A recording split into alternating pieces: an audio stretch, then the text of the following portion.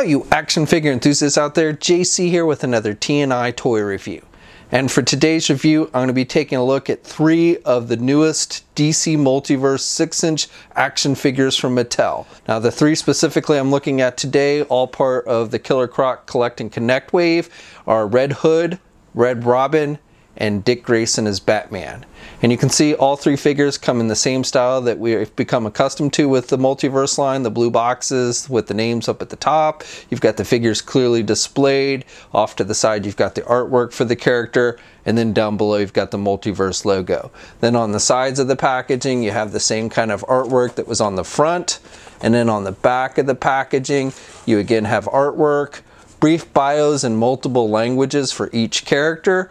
So here's a look at Red Hood, here's a look at Red Robin, and finally here's a look at the Dick Grayson Batman. And then down below that you have a look at all the figures in the wave that you need to get in order to complete that Killer Croc Collect-And-Connect figure. Alright, let's get these open and take a look at what's inside. Okay, so here's a look at the figures outside the packaging along with the other contents. Now as far as the Collect-And-Connect pieces go, the way it breaks down is you get a leg with Red Hood, you get the second leg with Batman, and then with the Red Robin figure you get the left arm. And I will be taking a look at the Killer Croc figure in its own review, so be sure to check back for that. Okay, now for a figure-specific accessory, starting with Batman, you get 2 heads with this one. You get the masked head, which is attached to the figure when you take it out of the packaging. You know, it looks pretty basic. You've got the Batman mask with the whited out eyes, good skin tone. So really nothing special, but nothing bad about that one. And then the second one is the unmasked Dick Grayson head, and I really like this head sculpt. It's probably the nicest thing about the figure. I think they captured the likeness of Dick Grayson pretty good with this. I like the way the hair is sculpted. You've got a little bit light blue wash in the hair, and then the paint on the eyes looks really good and good skin tone and everything. So definitely I think they did a really good job with that. Now here's a look at the regular masked head on the figure, and looks pretty good overall. The paint, the dark blue on the mask matches up with the rest of the figure. The neck piece and the cape and the gloves and everything. So I think they did a good job with that. Now before I show you the Dick Grayson unmasked head sculpt on the figure, I also wanted to present you with the other accessory that comes with this figure, and that is Batman's mask that you can put, basically, you put this on his neck so it looks like the mask is pulled back, and I'll show you that in a second. And this is just made with a rubber material. Okay, and here's a look at the unmasked head on the figure, and overall it seems to fit pretty good. And there's a look at the pulled back mask, and you don't have to have it on the figure's neck. You can actually have him hold it in his hand so it looks like he's taken the mask off completely. The cape is not removable though, so it would have been maybe kind of cool if you could take the cape off as well. But overall, I'm definitely glad they included this unmasked head and the pulled back mask. Moving on to Red Hood. So Red Hood comes with 3 different pairs of hands. So you get a pair of grip hands, and then you get a pair of grip hands as well, but they're a little more open, and then you get a pair of closed-fisted hands. It almost looks like these hands are made for holding like a gun or something. Unfortunately, they did not include any weapons. He has guns in his holsters, but they're not removable, and I'll show you that in a minute. So I would have actually rather had just like 1 pair of hands and guns that you could remove from his gun holster, but as it is, you just get the 3 hands, and each of the pairs of hands have the gray, and then you've got the metallic silver there, the little circles on the knuckles, so that detailing is pretty good. But again, like these 2 different grip hands are kind of redundant since they didn't include any weapons. And then finally for Red Hood, you get 2 head sculpts. So you get the one with the helmet, the red helmet, and the detailing on that is pretty good. It's a glossy type red paint that they used, and you've got some line work sculpted on there, and he's got the whited out eyes with the black around it. So overall I think they did a good job. And then we get this, well, not completely unmasked head. He's still wearing the red mask over the eyes, but again I think the detailing on this is pretty good. And like with the Dick Grayson head sculpt, you've got some blue wash in the hair there, and I like the way they've sculpted the hair. He still has the whited out eyes with the mask and the little bit of black around the eyes, which again I think looks pretty good, and the skin tone is decent as well. Okay, so here's a look at the helmeted head on the figure, and I think it looks pretty good. Matches up nicely with the coat and everything, and again I like the detailing and all. And also you can see here's the look at those gun holsters with the guns in them. However, again, those guns are not removable, which I find really annoying, being that, like, you know, guns is his main thing. You know, these are his main weapons. So it would have been nice and should have been pretty easy to make those removable and have something that he could actually hold in his hands. And then here's a look at the unhelmeted head, which again I think looks pretty good on the figure. You know, so it's really down to which you prefer, either the helmet or without the helmet, but both head sculpts I think work well with this figure. For Red Robin, we get two different pairs of hands. So we get a pair of closed-fisted hands, and then we get a pair of grip hands, and those are for holding his bow staff that he also comes with. And with the hands, you've got the black, and then you've got the green highlights on the top there, on the top of the hands, and on the knuckles, and you have that on both sets. And then finally, as I mentioned, Robin also comes with a bow staff, and this is just done with a gray plastic.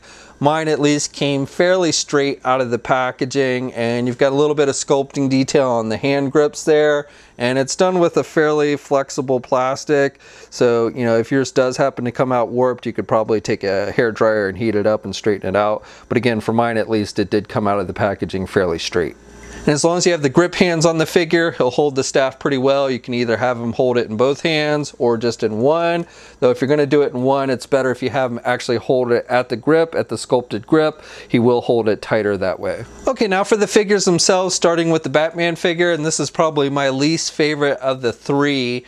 And my main complaints about it, I know this is supposed to be Dick Grayson as Batman, so he's not supposed to be as big as Bruce Wayne. I get that. But I feel like, you know, he looks very scrawny. And in part, it might just be because of this cape. I really don't like this cape. It's very small on the figure. It is a soft goods cape, and, you know, they just didn't make it very wide. So it doesn't help with, you know, making him look like, you know, Batman should. So that's one of my big complaints. And then also, I feel like the feet are way too big on this figure. I don't know, the body's scrawny, and then he's got these really big feet. So that's my second complaint. Otherwise, you know, it's not bad. It's pretty basic. You've just got the gray and then the dark blue colors. You've got some metallic gold on his belt. You've got some pretty good sculpting detail on the belt. And then the bat symbol on his chest there, which is black, is just painted on there. And he's got the sculpting detail on the gloves.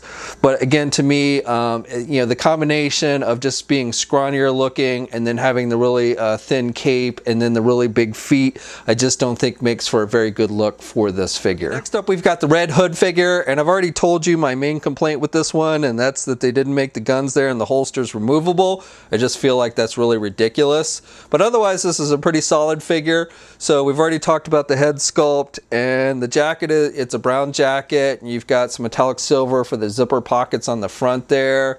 And otherwise, you know, it's pretty basic, but looks decent. The jacket itself is a separate piece and made with a soft plastic, so you can pull it back and you can see his symbol, his red bat symbol underneath there. You have the break down the middle, which is comic book accurate, and then they've painted some black lines. The symbol itself is also painted. They just painted that on there, but it looks pretty clean. The lines and everything are pretty straight, no paint blemishes or anything.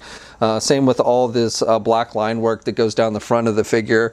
And then you've got the shin guards with the metallic silver and the black on the boots, so that looks pretty good. Again, you've got the gun holster. The gun holsters are separate pieces. You know, like I said, it looks like these guns should be removable, but they're not. They're sculpted in there. And the guns are just done with the metallic silver.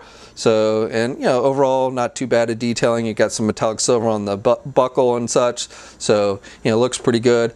Like I said, other than the fact that the guns are not removable, I think this is a pretty solid figure. Okay, and then finally we have the Red Robin figure, and out of the three, this is probably my favorite. So first of all, with the head sculpt, I think they've done a good job of capturing the likeness of Tim Drake, an older Tim Drake, but I believe that's how he appears in the comics now. I'm not actually familiar with him in this outfit. The last time I saw him, when he first became Red Robin, he wore a different outfit, an outfit that was actually red and had like a cape that was like wings. But I'm not familiar with him going back to this, essentially his original Robin outfit, slightly modified with the 2 R's on the chest and such. But I assume this is pretty accurate.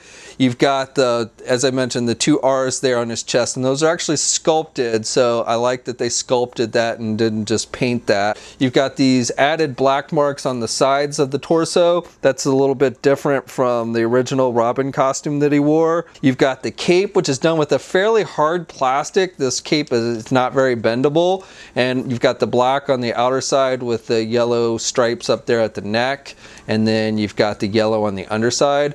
Got a little bit of sloppiness on the yellow stripes here at the neck, and then I've got a scratch mark down here on the bottom of the cape, but otherwise, you know, paint applications, while basic, seem to be pretty good. The shirt is red. That's the only red on the costume, which is kind of funny since he calls himself Red Robin now. And then you've got the green and black on the sleeves, the short sleeves of the shirt, and you've got these wrist guards that are green with the black gloves.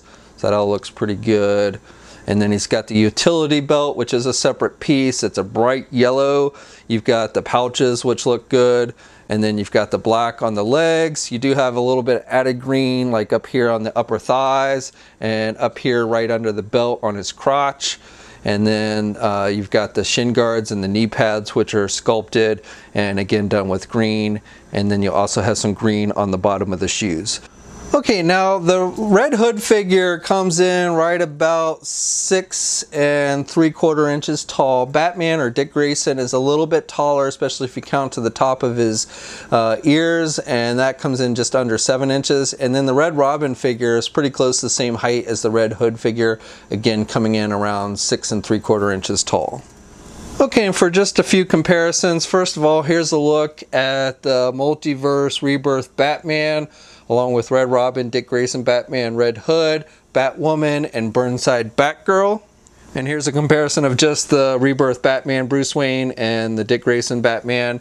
And I do not have the recently released Nightwing that Mattel did that came in the Ninja Batman wave. I do not have that figure to give you a comparison. For Red Hood, here's a comparison of the DC Collectibles New 52 version.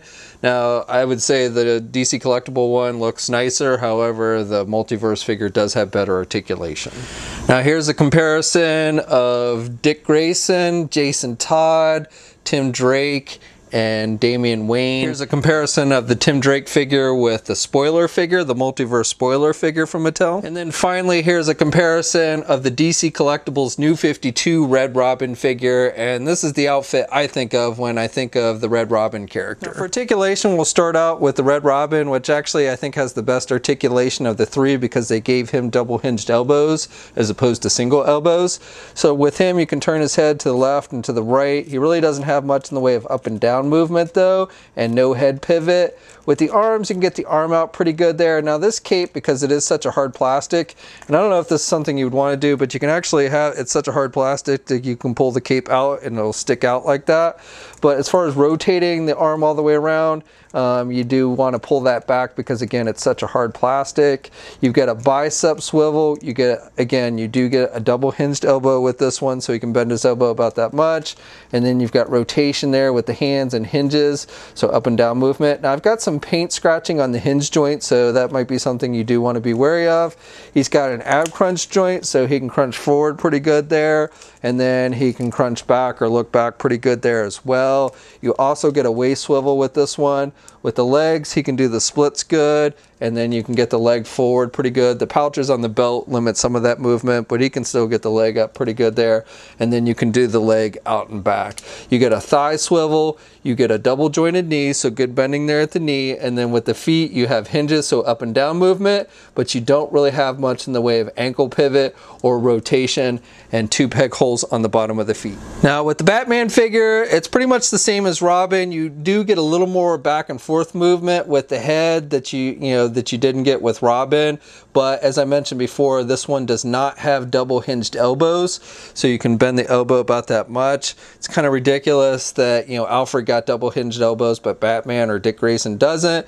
You got the ab crunch joint. He can crunch forward about that much and look back about that much. You got the waist swivel. With this one, you can do the splits good. You can get the leg forward good. You can do the leg back. You've got the thigh swivel. You've got the double jointed knees. You got the hinges on the feet. You really, again, don't get a whole lot in the way of ankle pivot. This one, you can rotate the foot more, and then you've got 2 pick holes on the bottom of the feet. And you also, with the hands, you have the hinges and the rotation, just like with all the figures.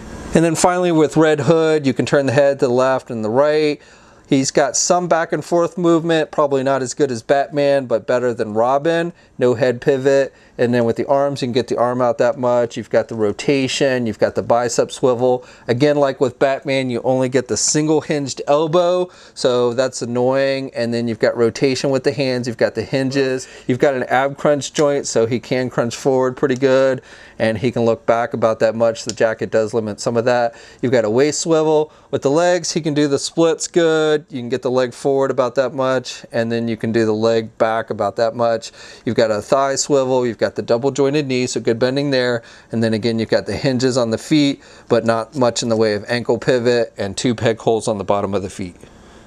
Okay, so that's my review. So out of the 3 figures, my least favorite, as I said before, is the Batman figure. I don't like the overall look of it. I think the feet look too big, the cape too small, and I'm just not really digging it. I do like the Red Hood figure. I think it's pretty decent. It would have been really nice if they had made the guns and the holsters removable. I find that very annoying. Also, double hinged elbows would be nice. The Red Robin figure is my favorite of the 3. The overall look of it, I like the best. Paint applications are pretty solid. I do have some scraping at the joints, but otherwise, I think it looks good, and it has the best articulation of the 3 as well. Now, all 3 of these figures, along with the rest of the wave, has started to see a release. They're showing up at places like Walmart. We'll have a full image gallery up at toynewseye.com. There'll be a link in the video description below. As always, leave a comment. Let me know what you think. If you're so inclined, like the video, subscribe to the channel if you haven't already, and hit that bell notification so you're alerted every time I upload a new video. And of course, you can also follow me on my Facebook, Twitter, and Instagram accounts. I have links to those in the video description as well. And until next time, guys, I'll catch you later.